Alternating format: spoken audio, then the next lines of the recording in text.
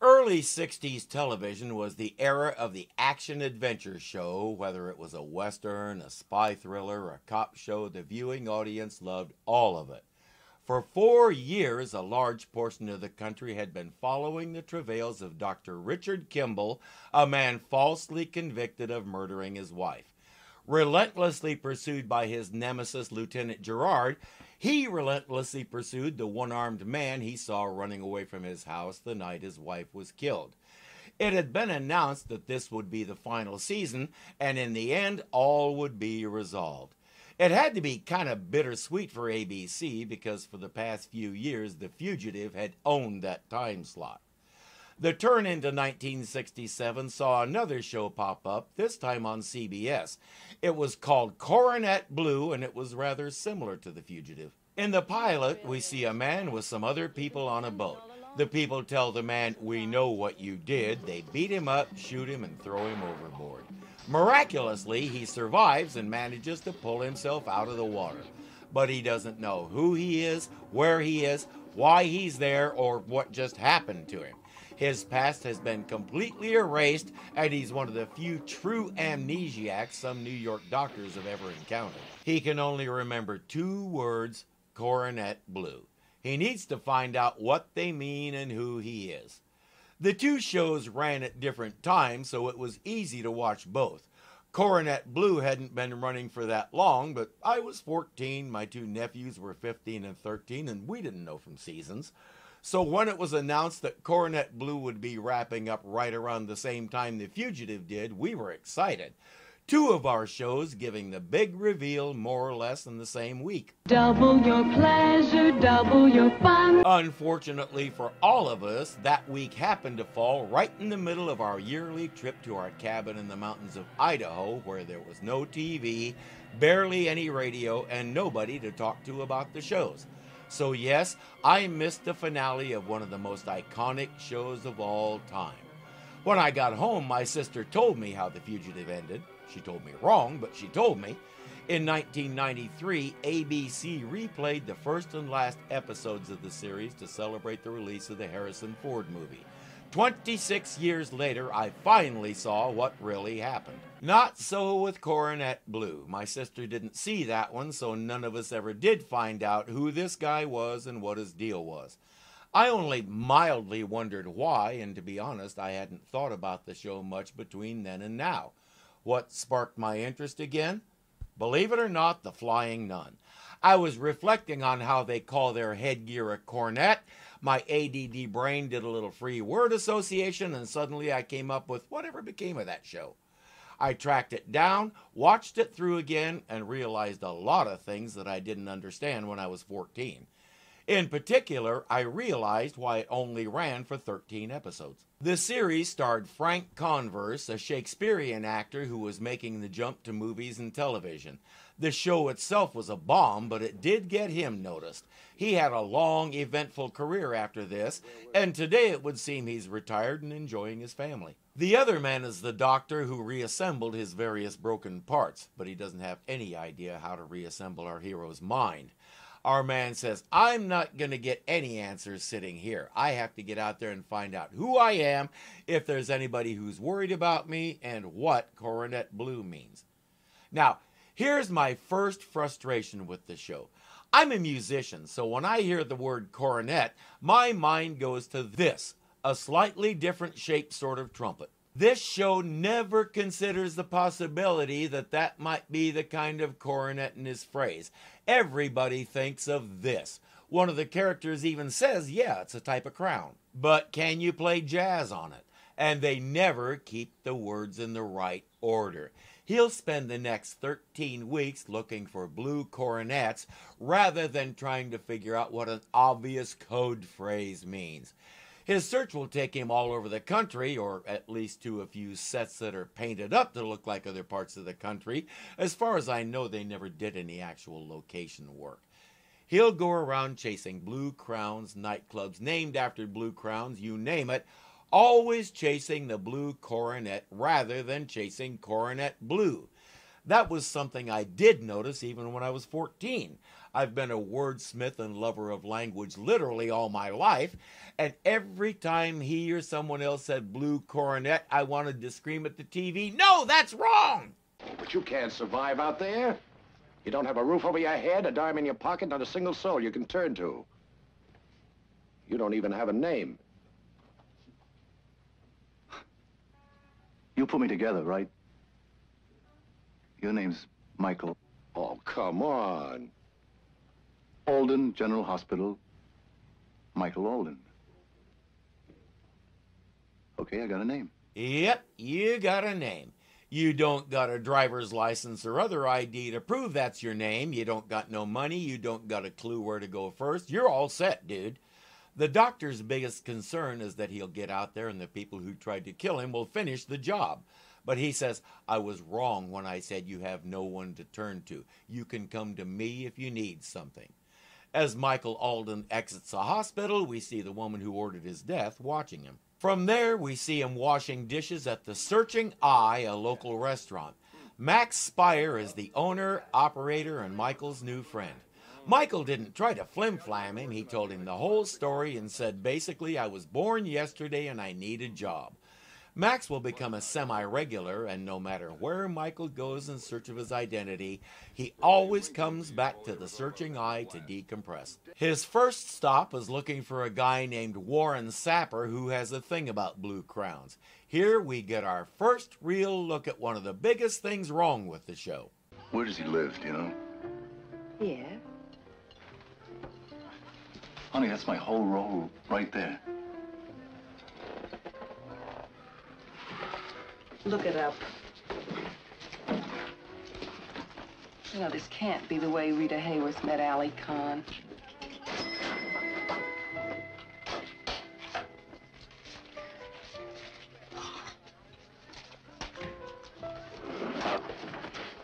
Exciting stuff, huh? The entire series is loaded with drawn-out scenes like that where essentially nothing is happening. A good editor could have made this into a Honey West type half-hour action show and the audience wouldn't have missed a thing. We have scenes of people looking at each other, not even moving, just looking.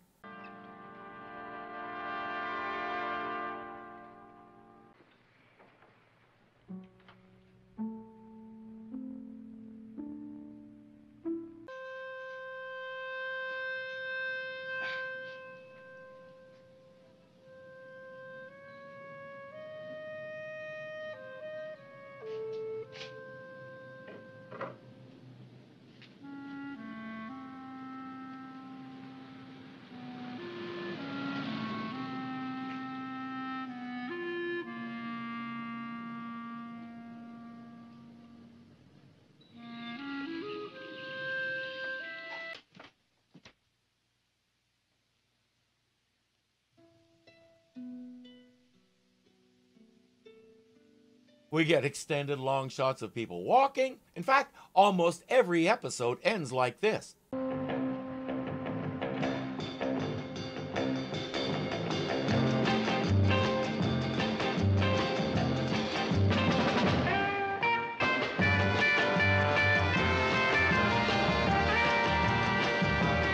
But it's not just at the end of an episode. We have them all over the place.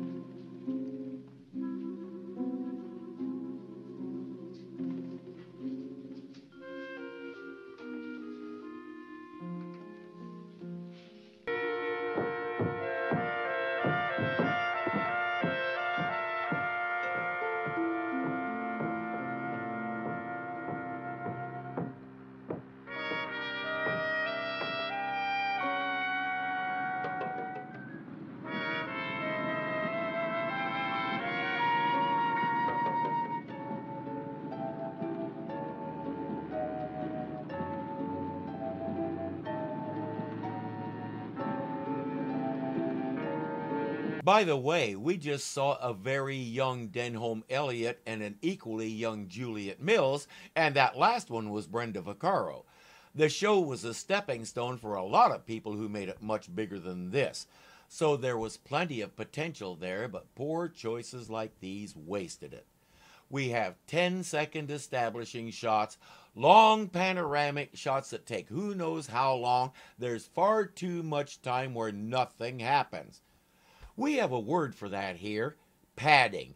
It tells me somebody didn't have enough material to fill the runtime, so the director had to find ways to stretch things out the full 48 minutes. And that tells me the show was not ready for prime time. It had been filmed 2 years before its release, so there was plenty of time to ponder and maybe fix some things. Didn't happen, and the public could tell. Hi. Hi. Nice to see you again. Your shot, Alex. Oh, would you be a darling and play for me? Look at him, he looks so different. Spoiler, he'll fall for her hard, and the assassins who are trying to kill him hit her instead. With his heart so thoroughly broken, it's no wonder he finds himself with a different love interest every episode from here on out. Clearly, he's trying to run from the hurt. In episode 4, we meet another recurring character who, had we used him more, might have rescued the series. Michael is there doing whatever it is he does all day when one of the guys who's after him shoots him in the shoulder. He falls over the railing and wakes up to this.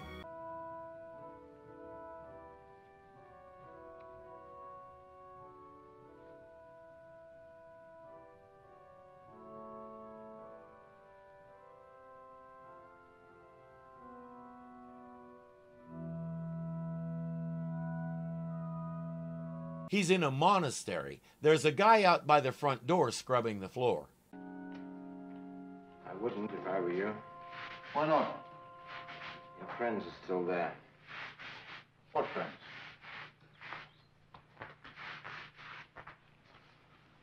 What friends? Whoever was trying to kill you. 2 men came to the gate asking for you. Meet Anthony. He's a novice in training, and he's not supposed to be talking to Michael. Frater Anthony. Yes, Reverence. Report to my office, please. Yes, Reverence. I'm sorry, Reverence. I was trying wordlessly, please.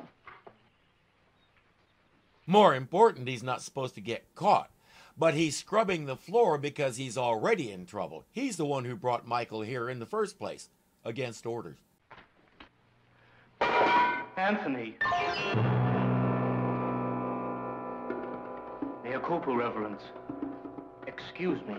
There's a stained glass window in the place that depicts the temptation of St. Anthony. St. Anthony looks exactly like Michael. Somewhat less saintly Anthony will help Michael find the name of the artist. Then the two of them slip out to go find him. But before they do that, let's watch Michael Alden in action. Why did you call me that? Mea culpa means my fault. Anthony, call me Anthony, please. Why did you call me Anthony? You may go. Excuse me, I want to know. Why did you call me Anthony? He's that way with men, women. He'll manhandle anybody. You've seen me before, haven't you? Maybe, I'm not sure. I can tell from your eyes you have seen me. Perhaps on the street. Look at me. Tell me, what's Coronet Blue? Coronet Blue, what are you... What do the words mean? Mike. No! No, don't. Mike. I don't know what you're talking about. Mike, Just you're tell me. frightening her. She's frightening me because she knows something and she won't tell. You know, don't I you? don't know anything. Will you Mike. tell me?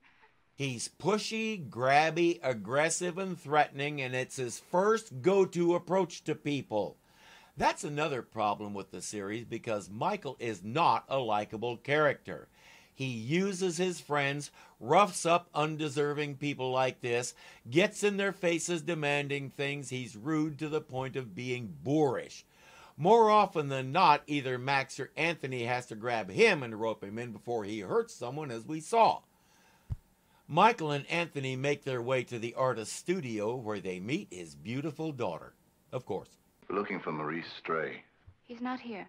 That's strange. The telephone book says he is. Maurice Stray is dead. He can't be. I should know. I'm his daughter. Spoiler, Anthony falls for her and decides the life of a monk isn't for him. He'll become another new dishwasher at Max's restaurant. And you may have recognized the lady. Linda Day, she hadn't met Christopher George yet, was 22 and still doing bit parts. She's just one of an ongoing list of stars who would come into their own a while after this show. I'm helping Dr. Cortland with an experiment. Or a lab technician, huh?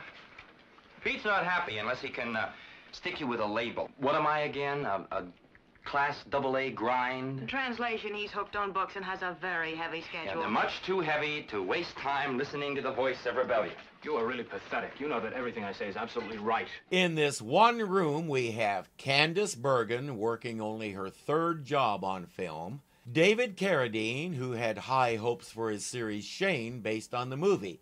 The series only lasted 17 episodes and had just ended, so he was back to doing bit parts. It would be another 5 years before the series Kung Fu made him famous. And John Voight, who at this point had done less than 10 film or TV jobs. He would keep doing things like this for 2 more years before burying his button Midnight Cowboy made him famous. We saw many, many more such up-and-coming stars, but one in particular stands out to me. In episode 10, these guys recruit Michael for a project to test man's endurance on long space flights. They want Michael because he has no deep emotional ties to anyone or anything on Earth thanks to his amnesia. He'll be paired with an Air Force officer who has a family, and the idea is to prove that the best spacemen are those with no ties to Earth. Let's meet Michael's co-pilot, Clay Bresnia. The 2 men for the Mars experiment will sit in this thing. They'll be connected by about 8 times as much stuff as he's got. Sensory equipment, wires, medical instruments to the control room, where all of their reactions will be recorded. Every hour or so, they'll get a shot. They'll be drugged intravenously. Somebody up there will press a button, and then the needles down here will jab them to sleep. That's 21-year-old Alan Alda, still doing bit parts and trying to find his footing in the business. And you want to talk about a foretaste of things to come? The test gives them drugs to simulate the passage of time, as well as drugs to make them sleep. Kind of like an Among Us game, they have tasks to do while the experiment is happening, simple things to test their reflexes and their cognitive ability. The simulation is supposed to feel like 180 days or 6 months. Around day 140-ish, Bresnia's mind snaps. Watch this. Clay Bresnia to control. Clay Bresnia to control. Preparing for re-entry. Clay Bresnia to control. Clay Bresnia to control. Preparing for re-entry. What re-entry? What's he talking about? Am I in voice contact? Repeat, am I in voice contact? Dr. Perkins? Go ahead, we read you. Space vehicle performing normally. All systems go and ready for re-entry. I must report with sadness the death of my co-pilot, Michael Alden. He lives, however, to see the flag of the United States of America planted on the red earth of the planet Mars. He told Michael he was determined to be the first man on Mars, and he made it. I did it, didn't I, Dr. Ross? I did. You did fine. I wanted to more than anything in this world. I know. The president will call, only I'm counting on his call. Will he? Seriously, the whole process of watching him break down is worthy of an Emmy nomination at least. At this early age, you could see what a consummate actor he is. Part of the test is suddenly isolating the men from each other to see how they handle solitude after 130 days in space. Check out this performance. Where is he? What's happened to him?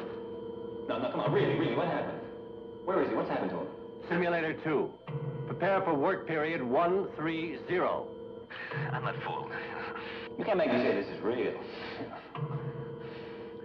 I volunteered. Remember that? I'm no fool. The future's in the sky. Out here. To beat those Ruskies, you count on that. I'll be part of it. Where is... I can highly recommend that you watch the episode just for his performance. You didn't see me do that. The show tackled a lot of hot issues, including campus unrest and capital punishment. In the death penalty episode, a young man is killed even though Michael proves he was innocent. One of the characters actually says she doesn't approve of execution because it's too final. And she's right. Killing innocent people has happened way too often throughout human history, so suppose we just stop killing people. Someone will say, but it costs a lot to lock someone up and feed them for the rest of their lives. Oh, so you're saying money is more important than a human being's life? Might want to think about that. The episode about student protests pits the young generation against the old fuddy-duddies who are afraid of any kind of change. The head of the campus police seems to think his name is Buster Heads. He deals with everything using force and violence. It strikes me as a very subtle dig at what S.I. Hayakawa and his goons were doing to the campus of Berkeley at the time. The show tried to be relevant, and had it been more interesting, it might have succeeded. Possible. Probably not. The series ended without any conclusion. It just suddenly wasn't there. Hardly the big wrap-up we were expecting. It wasn't until 1997 that series creator Larry Cohen revealed the answer.